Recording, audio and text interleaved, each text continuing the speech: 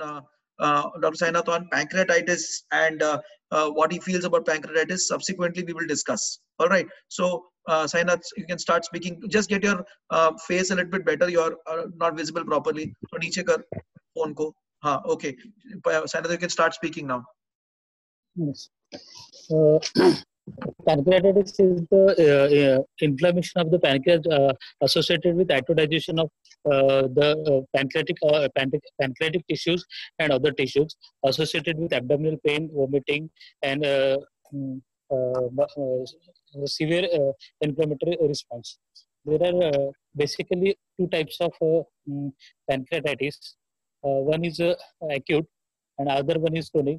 Basically, we are discussing today about acute pancreatitis. Initially, we will go for etiology of pancreatitis.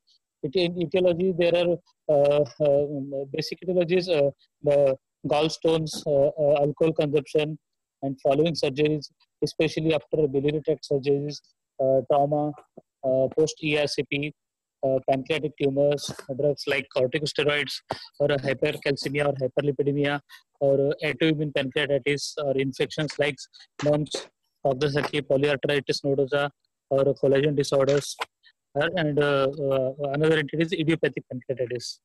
And that important critical illnesses in ICU that predispose to acute pancreatitis are major abdominal surgeries, shock of any etiology, cardiopulmonary bypass, or repair of abdominal aortic aneurysm, or kidney or liver transplantation. Then we will talk about the pathophysiology behind the pancreatitis. Pancreatitis pancreas secretes several number of digestive enzymes, which are basically secreted as inactive coenzymes or zymogens. Or when they come in contact with outside tissues, they cause inflammation, necrosis, and cellular death. This is prevented by secretion of inactive pancreatic zymogens or enzyme activation stored in another cytosol granules.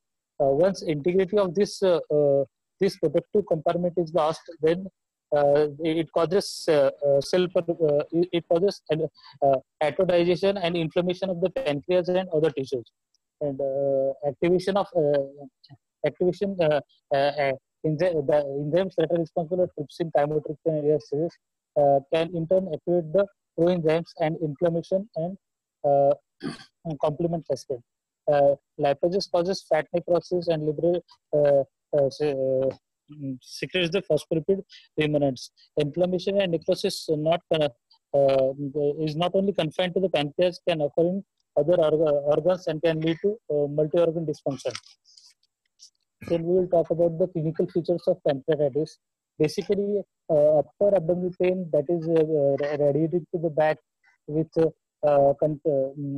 radiating to back while leaning forward.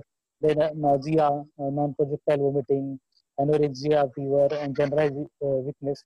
These are the basic clinical features of pancreatitis. And the signs: the patient is always in a pain agony. Their patient is moving continuously. Patient is diaphoretic, little bit confused. There may be abdominal distension or abdominal tenderness. That is there is one sign that is Gray Turner sign or Pullen sign, that is due to the retroperitoneal bleeding that lead to the periumbilical or in the flank bleeding spots. That is a Pullen sign. And the signs of hypovolemia, that is tachycardia, cold peripheries, falling urine output, or hypertension. And then we'll talk about the diagnosis of the pancreatitis. Basically, the clinical evaluation is important in pancreatitis. That is this signs and symptoms that we discussed. Then on laboratory findings, increasing serum amylase or lipase activity more than 3 times the upper limit of the normal. And characteristic findings of pancreatitis on HRCT abdomen or used abdomen. That is edematous pancreatitis or fluid collection or necrosis of the pancreas. Then we'll discuss about the complication of pancreatitis. There are local complications. Local complication is the localized fluid collection in the pancreas, and sometimes there is erosion of mesenteric vessels that may lead to melena hematemesis or colonic bleeding. The gastric obstruction or biliary obstruction may occur, or a pancreatic colonic fistula can occur.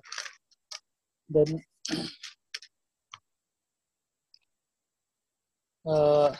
sometimes there is abdominal compartment syndrome due to the fluid sequestration in the abdomen, and there are very systemic complications also. Basically, it is a multi-organ patient who goes in MODS, that is multi-organ dysfunction syndrome. Patient can land up into ARDS in more than 20% patients of pancreatitis. Their mortality is around 60%, and oliguric renal failure, where mortality is more than 50%. And patient can land up into DIC, liver cell dysfunction, metabolic complications like hyperlipidemia, hyperglycemia, hypocalcemia, or lactic acidosis. Rarely, pancreatic encephalopathy may occur, that is, patient can land up in coma. And we'll shortly discuss with laboratory investigation, that is, increasing serum amylase and lipase for more than 3 times the upper normal limit, and in CBC, leukocytosis,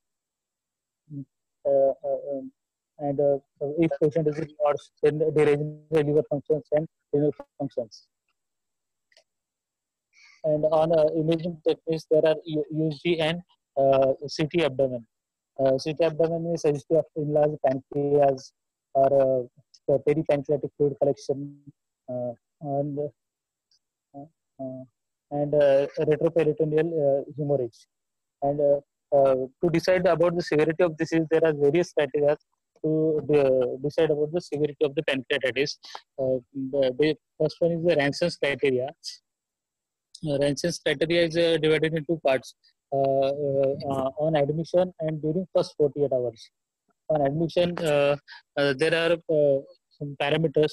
If age is more than 55 years, WBC count is more than 16,000, BSL sugar level is more than 200, and LDH level is more than 350, and SGOT is more than 250. That is on admission in Ranson's criteria. And during first 48 hours, hematocrit fall more than 10%, BUN more than 5 milligram per 100 ml, and serum calcium less than 8, PaO2 less than 60, and estimated fluid sequestration is more than 6 liters. That is the Ranson's criteria. Then Apache 2 score is also can be considered for estimating the severity of the disease. There is one bedside scoring system, that is BISAP score.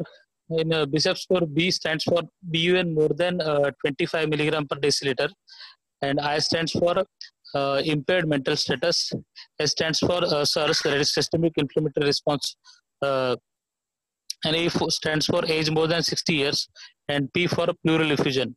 This is the BISAP score. It should be evaluated within 24 hours of admission. If this score is more than 3, then severe disease with increased risk of complication. That is the BISAP score. And on imaging findings, there is one score called as CT severity index, that is CTSI. CTSI mainly it is there are 2 types, that is based on non-contrastive findings and based on contrastive findings. In non-contrastive findings, if pancreas are normal, then score is 0. If there is only pancreatic enlargement, score is 1. If pancreatic or periampullary inflammation is there, then score is 2. And if single or single peripancreatic fluid collection, then score is 3. If 2 or more peripancreatic fluid collection, then score is 4. Again, I will repeat, based on non-contrastive findings. If there are normal pancreas, score is 0. Pancreatic enlargement 1, and pancreatic inflammation score is 2, and single peripancreatic fluid score is 3, and 2 or more peripancreatic fluid collection score is 4. That is based on non-contrast. And based on contrastive findings, no pancreatic necrosis is 0. Up to 30% of pancreatic gland involvement, score is 2. If 30 to 50% of gland involvement, score is 4. And more than 50% of gland involvement, score is 6. And based on this, mild pancreatitis score is 0 to 2. Combining A and B, that is non-contraceptive findings and contraceptive findings. If the score comes 0 to 2, then it is a mild pancreatitis. If score comes 3 to 6, then it is a moderate pancreatitis. If score is 7 to 10, then it is a severe pancreatitis. In spite of these various scores in 2012, there is one more index as per the revised Atlanta classification of pancreatitis. It basically divides pancreatitis into three classes. That is mild acute pancreatitis, moderately severe acute pancreatitis, and severe acute pancreatitis. In mild acute pancreatitis, there is no organ involvement or no local or systemic complications. In the mild pancreatitis, in the moderately severe acute pancreatitis, there is organ failure that resolves within 48 hours, or local or systemic complication without organ failure. And in severe acute pancreatitis, persistent organ failure for more than 48 hours and multi-organ failure. Yes. Then we will talk about the management of the pancreatitis.